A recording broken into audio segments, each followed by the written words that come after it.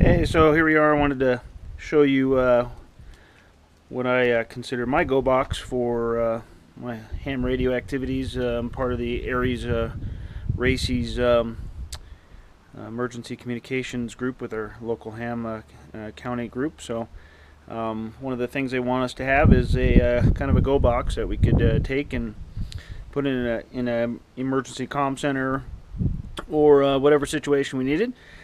So this is my version of a go box.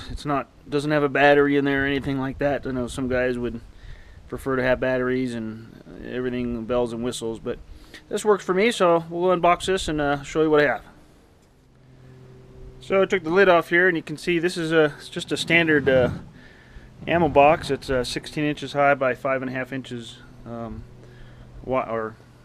This is 5.5 inches, 16 this way, and you can see I've got my radio in there.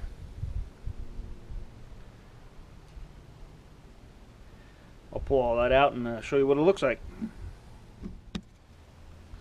Okay, so what I have here is just using some 1/2-inch particle board I had lying around the house, and kind of mounted everything to that. I've got it's a USB cable that connects to I have a open tracker TNC back here. That's this item right here, and that I use that for connecting up and accessing the Winlink email system.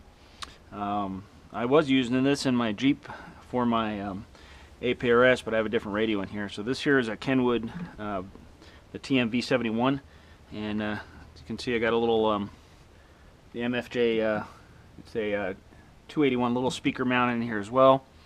The radio sits right here. I've got little holes in the side on this side so I can access the mounting brackets, and TNC mounted down here as well, and then the control head here. So power supply sits right here. I don't have any I need to get some power poles on it temporarily. I'm just using this right here for now. That's what hooks into my my linear power supply, but I will be changing that out to some power poles so it's compatible with other setups with our group. So works very well. It slides in and out of the box. It's in there stiff. I put this piece so it doesn't move inside of the in the ammo box up and down and cause any damage to this, but it's great. It's sealed, waterproof. I can throw it in my Jeep and hook it up to the radio in there if I want, or to the power supply in there, and use my second antenna I have on my Jeep, which is helpful. So here's the setup plugged in, as you can see, and the speaker quality is just fine. It doesn't echo or anything in the box here. So radio, and I'll check and see if we here it have is right service here. Okay? Yeah, that's affirmative. We're going to be out for a little while, but. So I got this hooked up to my rooftop antenna in the house. You can see the antenna just pops in there. If I need to hook up my my computer for USB, I just put it right. I'll just pull this cable out and I'll reach to it, no problem. I have a laptop that handles that. And then over here I've got my linear power supply, and then it just sits up on a shelf here. When I'm ready, just unhook it all and take it out and take it with me, take it wherever I need to go. So